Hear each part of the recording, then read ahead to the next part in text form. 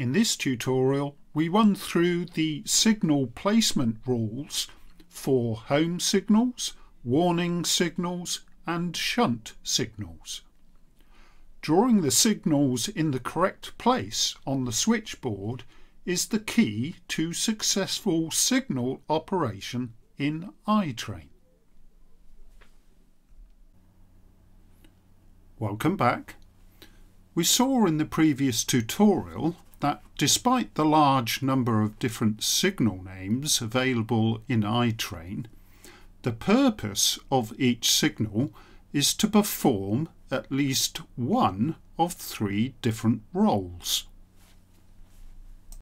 A single role signal is only capable of performing one of these roles, either as a home signal, or as a warning signal, or as a shunt signal. A multi-role signal can perform more than one role, either home and warning, or home and shunt, or home and warning and shunt.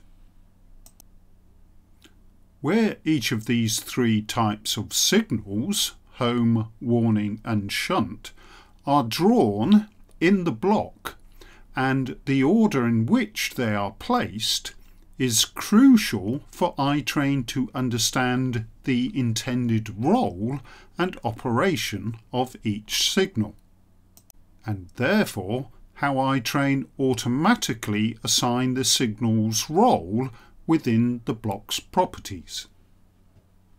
There are rules for single role signals and simpler rules for a multi-role signal. But in general, for both types of signals, single role or multi-role, if possible, each signal should be drawn in the track to make it part of the track. Otherwise, iTrain will not find that signal, and pressing the autofill button will not assign the signal to that block's properties. A signal will still work if not placed in the track, for example in an empty square next to the track, but it still needs to be grouped to a block and will need to be manually assigned to the block's properties. It is okay to manually assign signals, but it is much safer and more efficient to allow iTrain to do this automatically. Okay, so now we will focus on the rules specific to drawing single role signals on the switchboard. For simplicity, in the following examples, the signals are only shown for one direction of travel in a block. If a track is bidirectional or preferred direction, bear in mind that signals may need to be drawn in both directions of travel. And remember, it is important to draw the signals on the switchboard in accordance with these rules rather than trying to replicate the positions of the real signals on your physical layout. Okay, so where do we draw a home signal, often also called the main signal or starter signal? Well, Rule 1A says a single role home signal is drawn in the track anywhere at the end of the block. Figure 6 in the documentation shows a single block with a home light signal placed near the end of the block in direction next, as indicated by the solid arrow. And the same for the mechanical semaphore signal. How do we know that the signal's role is a home signal? Well, its name will often give us a clue, but if you are unsure, Appendix A provides details of each of the signals for that regional set and states the signal's role. For a single roll warning signal, as shown in figure 7, Rule 1b says a single warning signal, when required and when related to a home signal within the same block, should be drawn at the beginning of the block. It must be drawn prior to its related home signal within the same block. There must be a gap of at least 1 grid square between the home signal and the warning signal. When autofill is pressed, iTrain establishes a link between the warning signal and the home signal in the same block. The precise placement is important because if the warning signal is drawn in the grid square immediately prior to the home signal, so without a gap, or anywhere after the home signal, iTrain establishes a link between the warning signal in that block and the home signal in the block after it. The exact placement of the warning signal is therefore important. Because, of course, what we need to achieve is a relationship between the signals such that a warning signal located at the beginning of the block reacts to the state of the home signal contained within the same block, and a warning signal located at the end of the block, either in the square directly prior to the home signal or anywhere after the home signal, reacts to the state of the home signal located in the block ahead. The green lines here, of course, are not shown on the iTrain switchboard. They are just for illustration. If there are 2 individual warning signals, W1 and W2 in figure 8, in the same block A, the first warning signal, W1, should be drawn anywhere at the start of the block and prior to the home signal HA. W1 will then be automatically linked to the home signal HA within the same block A. The second warning signal, W2, in the same block A, if required, should be placed anywhere after the home signal HA within the same block A. The warning signal W2 will then be automatically linked to the home signal HB in the block after it, so in block B. Now, if necessary, the second warning signal W2 can be drawn prior to the home signal HA, but then must be drawn only in the grid square directly prior to the home signal HA. So importantly, without a gap between the 2 signals, as shown in figure 9.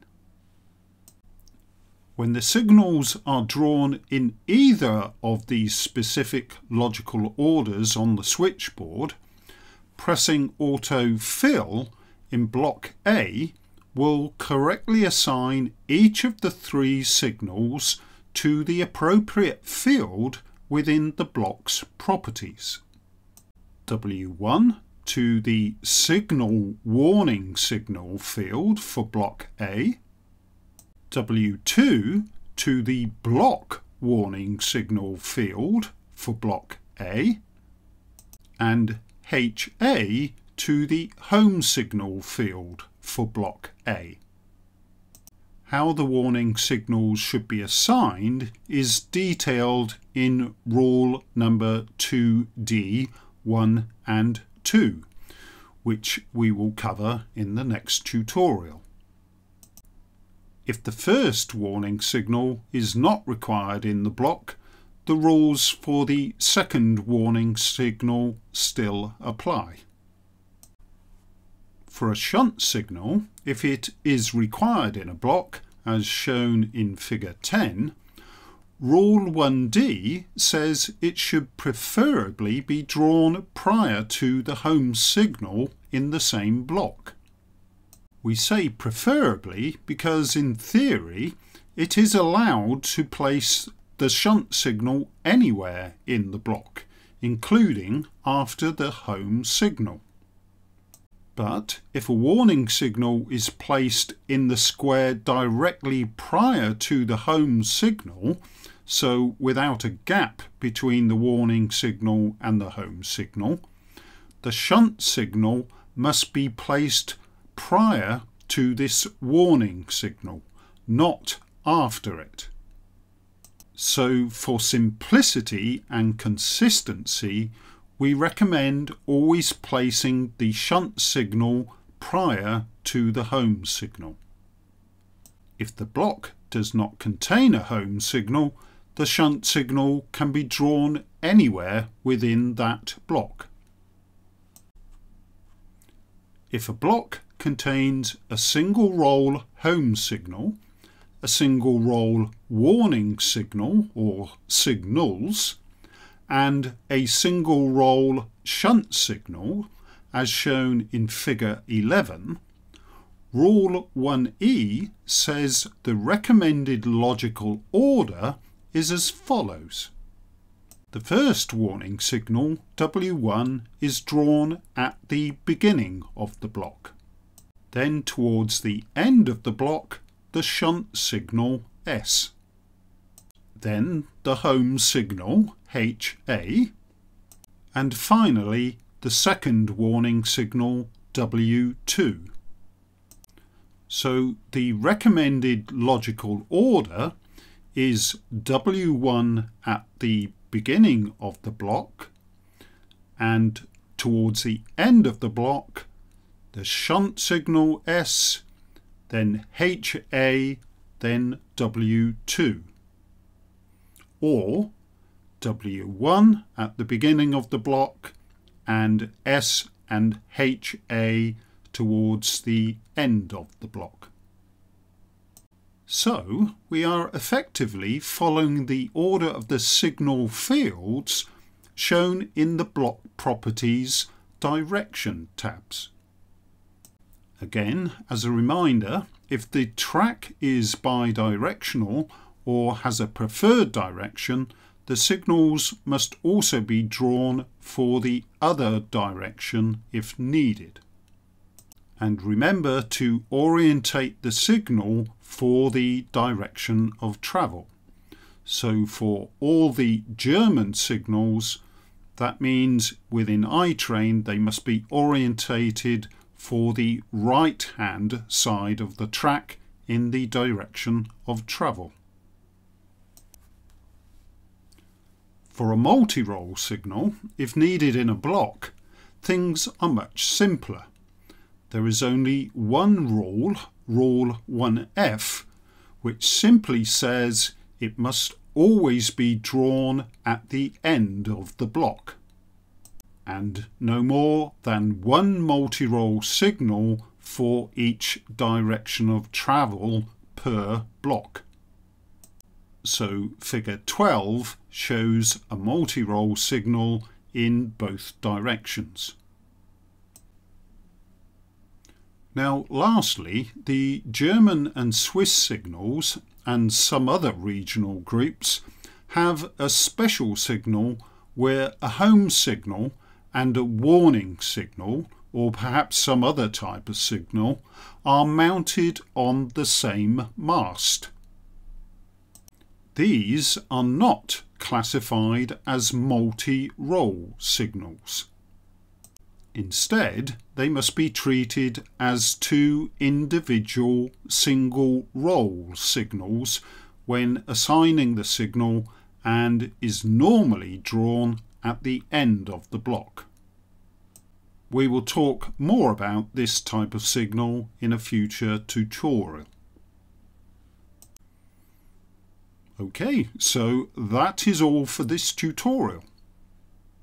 In a later tutorial, we run through some examples where we create and set up the signals from scratch, and therefore see how these rules are applied. But before that, in the next tutorial, we need to run through the rules for assigning the signals to the block's properties. So, until then, bye for now.